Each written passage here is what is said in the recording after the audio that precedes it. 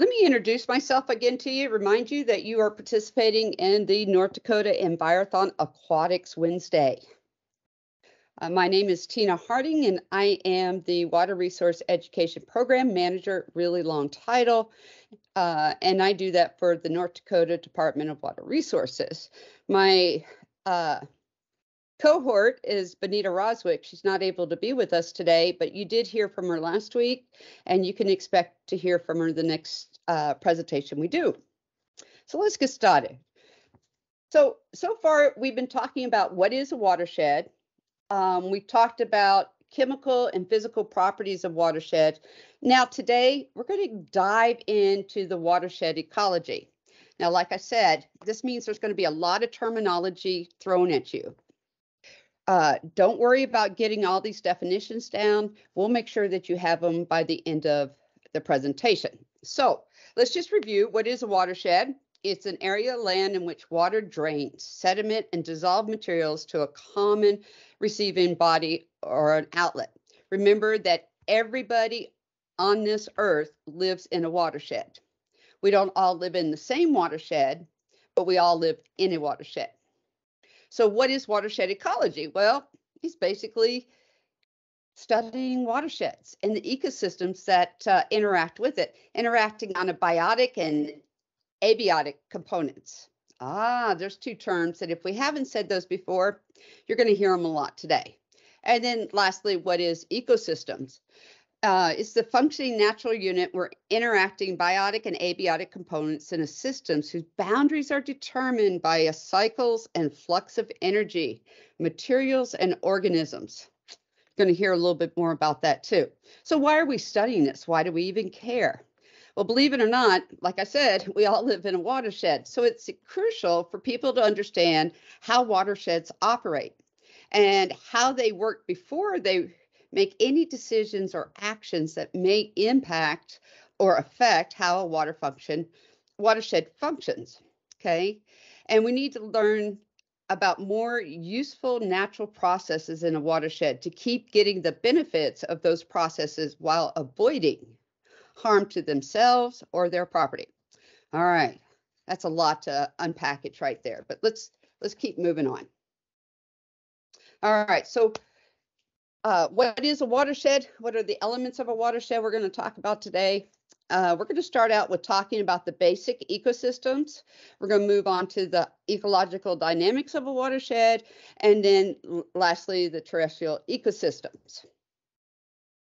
So what are the basic ecology? Well, let's start with a simple dichotomy. If we look around us, there are two basic types of living things. You have plants and animals.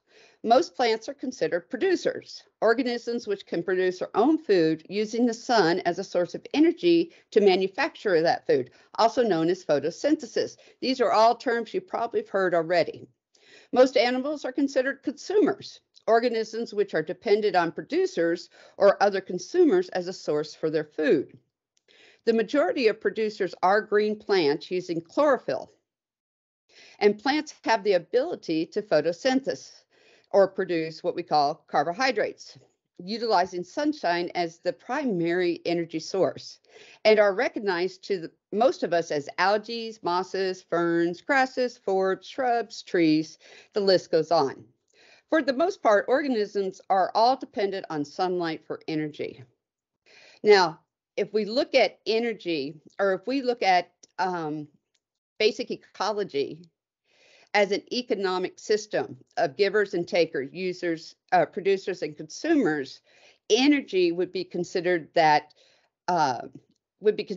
currency of that economic system. So keep that in the back of your mind as we're talking about that. So remember, these organisms are all dependent on that sunlight for energy, okay?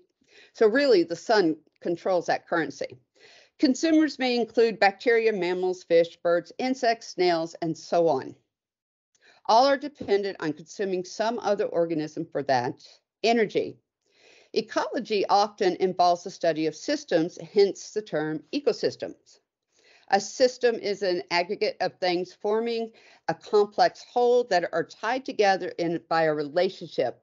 And these systems are made up of a hierarchy of interconnecting relationships, such as in a food web. For example, some of the food web relationships, let's say we have a population of coyotes, and those coyotes feed on a population of field mice that consume fruits and grasses. The energy and genetic relationships between these different organisms is the heart of ecology. All right, let's move on to ecological structures. You're going to hear terms like biome, ecosystems, community, population, individual organisms, and then I'm going to go into some of the ecological concepts, a little bit more about the food chain or a food web. You decide. Carrying capacity, competition, and symbiosis. All right, let's get started on that. So this one is going to be, I'm going to start off by giving you definitions. So what is a biome? A biome are the Earth's distinct ecological regions. The names of terrestrial biomes are named by their dominant plant life. For an example, a grassland. What would you expect the prominent plant life to be? Or a forest, or a shrub, or a tropical forest even. Generally, water bodies are considered an integral part of each of those biomes. Okay, so it's important to understand that you're usually defined by the plant life, but it also has a water component to it. What is an ecosystem? An ecosystem is made up of individuals or groups of different plants and animals in a biotic components, interacting with each other, all associated with non-living or abiotic, remember biotic is living, abiotic is non-living, components such as rock, soil, water, and climate. Ecosystems function via the cycle of matter, such as carbon or minerals, and energy flowing through those. So what is a community then? If we focused only on the interactions between the different groups of plants and animals, excluding the abiotic, the non-living component of an ecosystem, we are dealing with what we call an ecological community. So what makes up the population? Well, a population is the fundamental unit of an ecosystem through which the energy and the nutrients move through. A population is a number of individuals of the same kind living in the same area at the same time. So then what is an individual organism? Well, individual organisms are relatively independent, distinct, and different from other types of organisms in a community. Individuals respond independently to the environment that they're presented. All right. So remember or recall that ecosystems consist of all the living things interacting directly or indirectly in an area within their environment. Energy is considered that currency of the ecosystem's economy, and the relationship between the living things in the ecosystem are often categorized by patterns and behaviors regarding how the energy flows through that community. The flow of energy is commonly described as passing through what we call a food chain. A food chain consists of specific producers and a number of consumers that are dependent upon the availability of energy it produces. For example, a consumer which eats a producer is labeled a first-order consumer. But then a consumer which eats the first-order consumer is labeled a second-order consumer, and so on. In reality, food chains are not as simple as a linear line, but occur as a part of a bigger food web. Rabbits seldomly just eat one type of grass species, right? But they eat many other plants as well. Coyotes eat other things besides just rabbits. We all agree with that. Hawks and bobcats also eat rabbits as well. And bacterium molds decompose the dead plant the dead plant materials and the animal waste as well as animals when they die. So it's not just a line that we can just go dot, dot, dot. It's a web. Everything is interactive and interchangeable. So the underlying ecological theme involves following the energy pathways through any living ecological system from the ultimate source, which is the sun. Ecologists categorize organisms by the trophic levels. Trophic meaning food in an ecosystem. Producers, which are plants, are the principal direct accumulators of that solar energy on Earth. That's very important to remember. Okay, and that goes back to your water cycle and how that all impacts each other. All right. So, are the principal direct solar on Earth. Available and transferable energy to the first, second, and third order consumers is reduced each time it's transferred. Matter of fact, it's reduced about to 90% each step it takes in that trophic level. So the food that has the most abundance of energy is that first plant that's eaten. And if an animal eats that plant, the energy that's passed into that animal decreases. And let's say that coyote eats that rabbit that ate the plant, that energy continues to decrease, and so on. Okay, the amount of energy lost as heat and work is progressively declining energy relationship is ineffectively often represented by what we call the energy pyramid. And I'm just going to leave that term out there. We'll discuss that at a later date. All right, so what are the ecological roles within an ecosystem? The way organisms go about getting food is equally as important as who eats whom. Consumers and producers' relationships are usually unique and species specific. An organism which tends to exclusively be a plant consumer is called an herbivore. Now, an organism which eats flesh or other consumers is considered a carnivore. And then for those that can't decide, so some creatures will eat both plants and animals, and we call them omnivores. I know for myself, I am an omnivore for sure. So some of the special relationships that I need to point out to you is that herbivores tend to be further categorized as grazers or browsers. And you're going to hear that again at a later date. There's also a predator-prey relationship in which one organism benefits while another is killed. So the coyote eating the rabbit would be a predator-prey. If one organism benefits and the other one is harmed but not killed, that relationship is called a parasitism. Now, if one organism is benefited, but the other is neither benefited, harmed, injured, or killed, that relationship is described as commensalism. If both organisms benefit from a relationship, we could describe it as a mutualism. If two species are so closely ecologically intertwined and would die if separated, we are looking at the most extreme cases of symbiosis, or what we call mutualism. Other things to consider are scavengers and decomposers. Let's just talk about them really quick. An essential diverse group of plants, animals, and fungi and bacteria are responsible for recycling those organisms. Two more terms I want to just put out there is we have keystone species. Keystone species are species that you don't often find in a particular ecological system or area, but they have made their way there because of some kind of force that's moved them out of their home range. And then we have indicator species. Now, these are really important. This is kind of like the canary in a mine. We use that canary to find out if there's certain things that are prevalent and necessary for survival. And miners take it down there. If there's not enough oxygen in the air, that canary dies. And that's an indicator that something is off in that ecosystem. All right, hang in there, we're almost there. All right, let's talk about competition.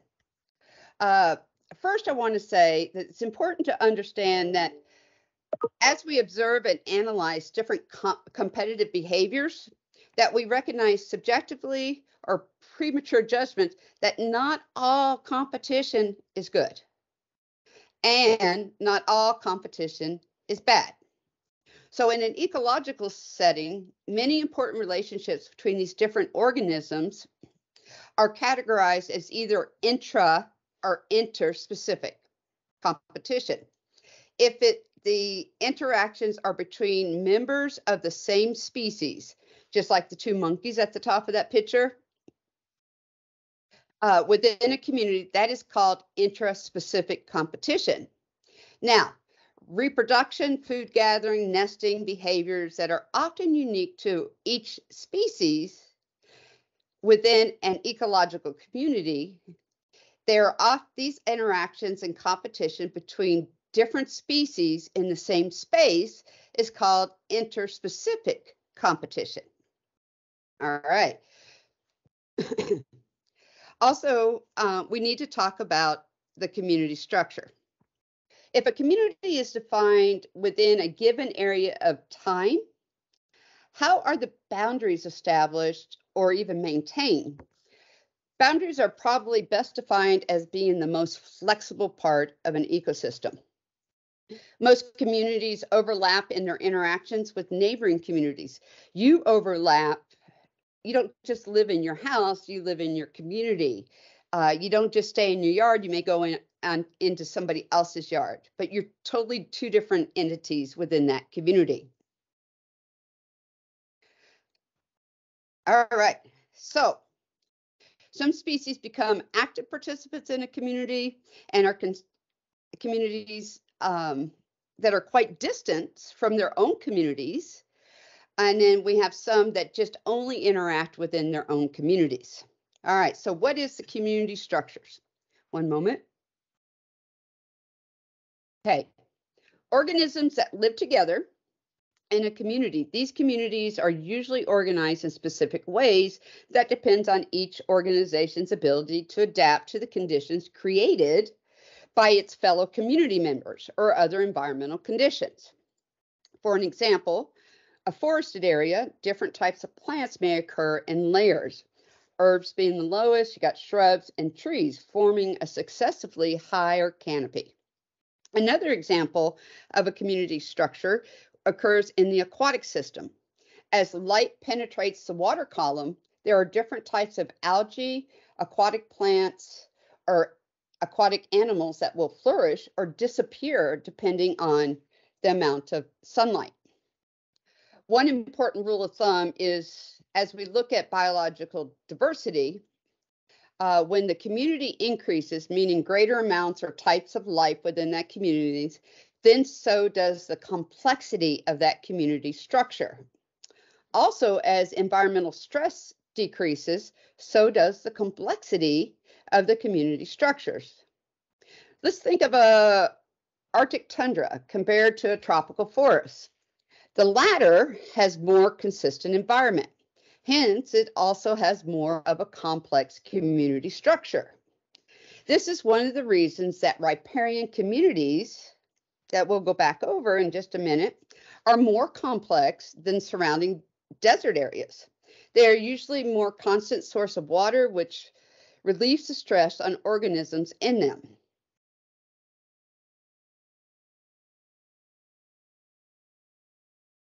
Okay, so with that being said, if we step back and look at ecological communities found on Earth, we have little difficulty in seeing that there are changes which occur on a daily, a weekly, or even a monthly, yearly basis. More dramatically, if there is a major disturbance, such as a fire, flood, or some human construction leaving degraded conditions behind, we observe a very slow process by nature where plants and animals return slowly to that change.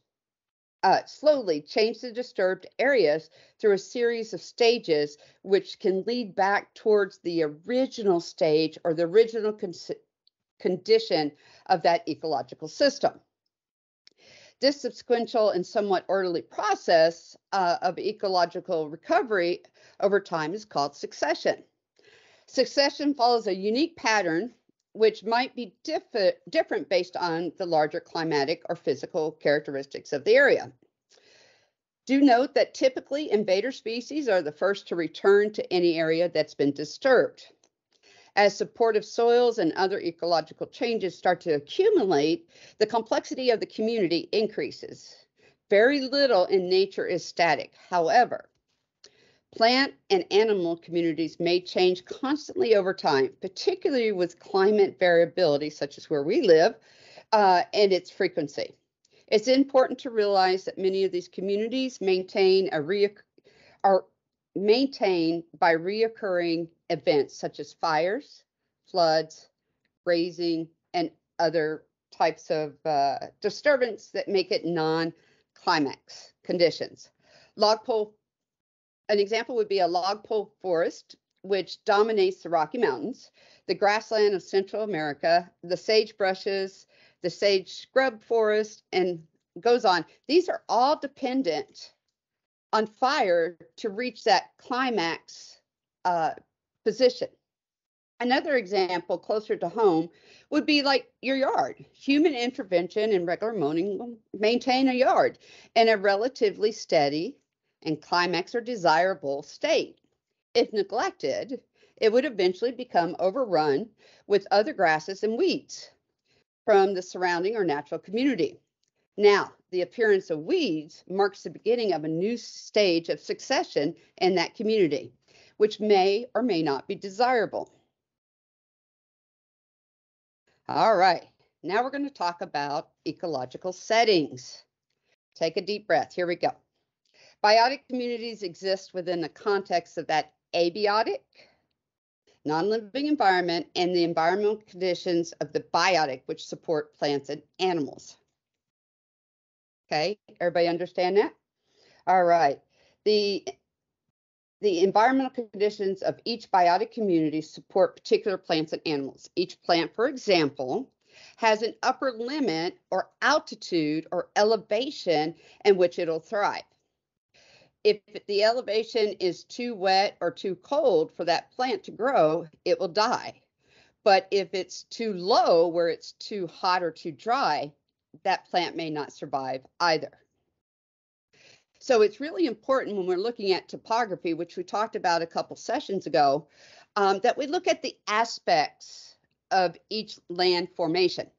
Now this will not be any news to you once we start talking about that. Okay, so depending on the direction in which any slope in a topography falls, it can modify the effects of temperatures.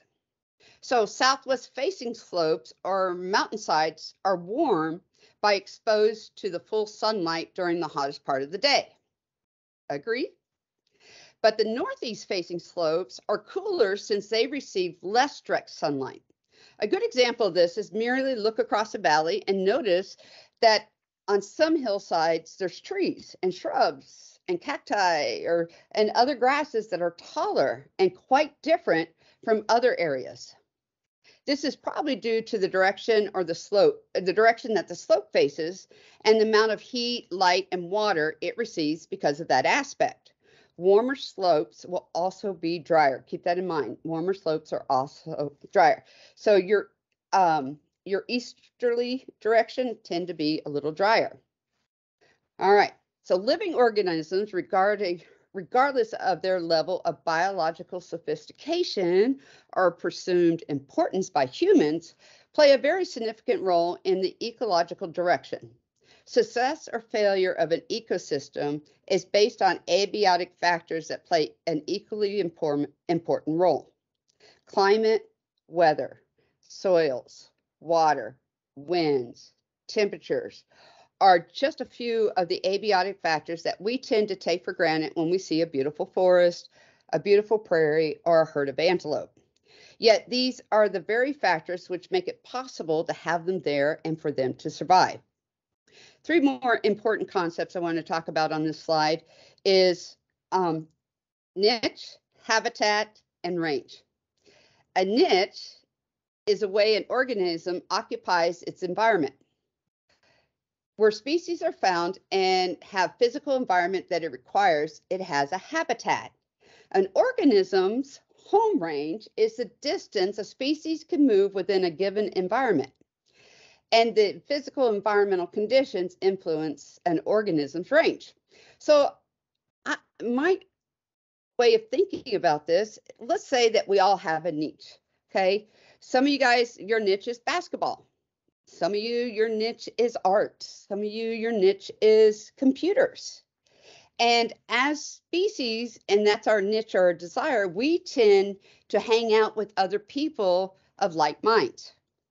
Now, once we find that, if I want to be a good basketball player, where will the other basketball players or the other species of basketball players be hanging out? Well, that's going to be the gymnasium. Okay, so that's your habitat. That's what helps you grow to be a really good basketball player. But now, if you leave that habitat and go into undesirable areas, such as taking your basketball out of the gymnasium and bouncing it all the way down the hallway and into the lunchroom, you have then gone outside of your home range, outside of the desirable areas in which somebody wants you to be bouncing a basketball. So if you think about it in your own life, we all have our niche, we all have our habitat, and we all have our home range. All right, and lastly, I want to mention the term that we frequently use, an ecological site. What is an ecological site? Well, it's a combination of biotic and abiotic characteristics in a particular location. While it has some of the qualities of an ecosystem, it also takes in account slope, aspect, climates, nutrients, soil type, water, and so on.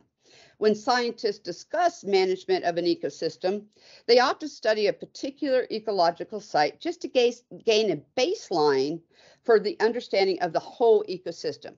It's really difficult to study an entire ecosystem, so we just look at small parts of it. All right. So, how are we doing on time? I think we're doing pretty good. Here we go. The last part of this presentation, I just want to talk about ecosystems, riparians, and wetlands. Okay, when we talk about water quality and quantity, as well as duration, may determine the type of aquatic ecosystems that we live in. Some examples of these ecosystems would be ponds, pools, lakes, reservoirs, springs, rivers, riparian areas, wetlands, irrigation canals, and stock tanks. So the term riparian is used as an inclusive term to describe the areas adjacent to any water body. The term wetland is used as an exclusive term to describe an area which frequently subject to persistent flooding or in close proximity to elevated groundwater. There are transitional ecosystems that demonstrate characteristics and life forms associated with both terrestrial and aquatic ecosystems. Both riparian areas and wetlands occur naturally or may be produced by human or particular activities. All right. So what is a riparian? Well, riparian or water bodies at the heart of a watershed are really just the products of processes. Individual events or land use practices across a watershed dictate those water bodies. Okay, so in other words, the health of a water body is a telling part of a report card for the rest of the watershed. That said, another key indicator for a watershed is the watershed health is the state of a riparian areas within them. Go back to that canary we just talked about, like canaries in a coal mine. The presence or the absence of healthy strands of vegetation or animals dependent upon them indicate whether there's sufficient clean water as a whole system. Okay, if you're confused on that, let me restate that. If you think about the canaries in the coal mine, and then think about an ecosystem or a riparian, the presence or the absence of healthy strands of vegetation and animals are dependent upon them indicating whether there is sufficient clean water in that system as a whole. Riparian centers are the centers of biological diversity of life. That means that the diversity of life is often the greatest in association with these three ecosystems. The drier the surrounding landscape, the more distinct the riparian zone. Okay, in the desert or the grassland, a flowing stream and its adjacent riparian area supports a conspicuous oasis within the forest in which the wildlife can drink from, is which you would not find otherwise in that area. Even in higher elevation biotic communities, their riparian area often can be distinguished from surrounding plant communities by a greater abundance of deciduous trees and shrubs. All right, let's move on to the next slide. So, a few more terms here and we're almost done.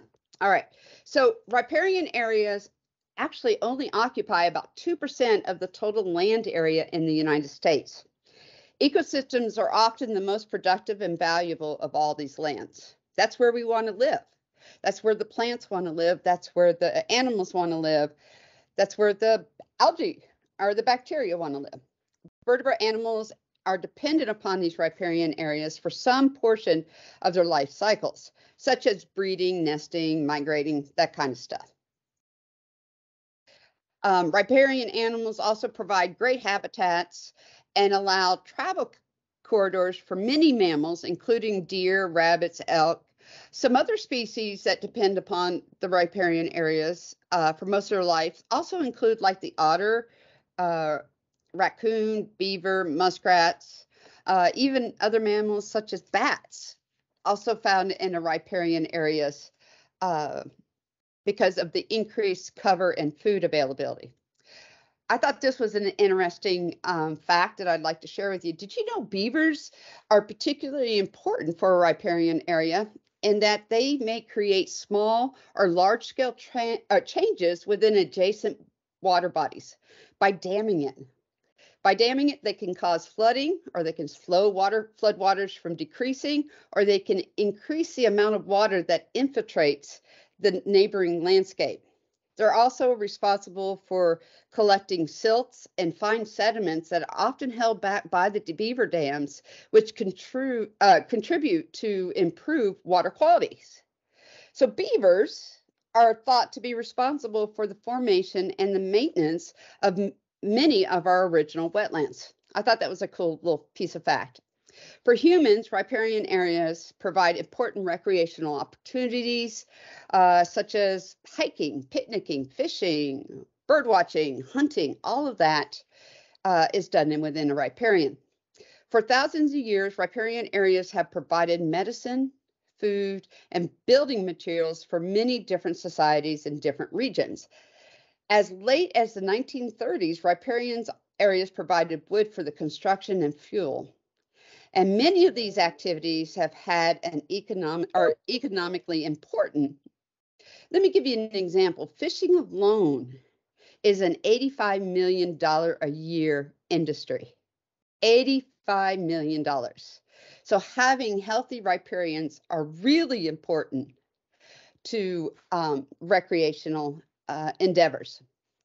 So riparian areas are sites of great dynamic functions where hydrologic, water-related, or geologic and ecological factors come together to influence the type of life in them. Another way of thinking of a riparian area is areas of interaction between terrestrial and aquatic ecosystems, as well as between bottomlands and upland landscapes. And matter of fact, if you look at that picture at the front or at the top of the slide, you can see the difference between the floodplain, the channel, the upland, the terrace. And this might or usually shows up on a test somewhere. So keep that in mind. So the characteristics of a riparian vegetation, the types of distribution, and other attributes of it, either directly or indirectly can provide key functions and building blocks for fish and wildlife habitats. And it's really important to the water quality. So if you look at the key riparian functions, I'm not going to read all those to you, but I'm going to highlight a couple. Contributing large wood that creates pools and hiding cover for some fish and micro invertebrates. That's key. If you're a fisherman, one of the first things you look for is for a downed tree or some log that's at the bottom of a lake, and you know that's a great habitat for fish. And it's a great habitat for macroinvertebrates. So that's a good way of understanding water quality. Okay. Providing various microclimates accommodate many types of wildlife. Once again, wildlife, if that's your thing, whether you were taking pictures or you're hunting or you just want to view them, you want these microclimates, because the better and the healthier the microclimates are, the more wildlife you're going to be able to see. Aquatic habitats and terrestrial habitats are essential as key indicators of good water quality. And I know Benita talked to you about the chemical side of aquatics. We'll be talking more about that at a later date. We're almost there, guys. I thought this would be a good place to let you know that there is a difference between lakes and streams. Lakes tend to retain water for long periods of time, whether it's for days, months, or years, where streams tend to be constantly moving. Okay. This is important to understand when you're looking for different microorganisms and you're looking at different water qualities. Here's another little piece of information. I'm not going to read these to you, but I didn't know there were so many different types of lakes until I started putting this together. I heard a few of these lakes. I knew what an oxbow lake was. I knew what a beaver-made lake was, a glacial lake, but I didn't understand there was a volcanic lake or landslide lake. So I just thought this was good information to add to your repertoire. All right. In future presentations, we're going to start looking at what does it mean, or what are the structures of upland areas. This is really important to understand. Remember when we were talking about watersheds and we said we had to look at land uses to understand what the topography is being used for and what the ecology of that area is based on that land use. That's why we have to look at aerial maps, topography maps, or even go out and ground truth. So you'll be hearing more about that in the future as well. All right, last thing I'm going to talk about, and then we're going to go on to Kahoot. Human impacts. They're huge, absolutely huge on our ecosystems. As humans, we want what we want, right? And we as humans we all live in a watershed. We already established that early on. And we want our cars, we want our jobs, we want our industries, we want our recreation, we want our clean water, but we also want water to use to wash our cars. Okay, so there's a lot of human impacts that will shift a watershed ecology and will shift what kind of organisms, what kind of animals, what kind of plants live or thrive within that watershed. Remember, as humans, we tend to want to put non-permeable sites. It's humans that usually introduce non-point source pollution to our water, as well as point source pollution to our water that has the greatest impacts on our water quality. All right. So I know I threw a lot of stuff at you in these last few minutes. So what I thought I would do is I gave you a list of words to know. All right. These are all the words that we talked about during this presentation, and a few of these words that we talked about in previous presentation. This would be a great way to go through this presentation and make sure that you understand what all these words mean. All right. Also, I have 2 ideas for you to get a better understanding. I suggest that you go and watch the aquatic science lessons by Dr. Rudy Rosen. He has a curriculum and it's arranged in 13 lessons. I enjoyed listening to him. I think you would too. And then, of course, I want to remind you that we have the EPA Watershed Academy. Hopefully, when you go to the Watershed Academy, they will present this information just a little bit differently than I did. But understanding this presentation will give you a great understanding when you start reading the Academy's information.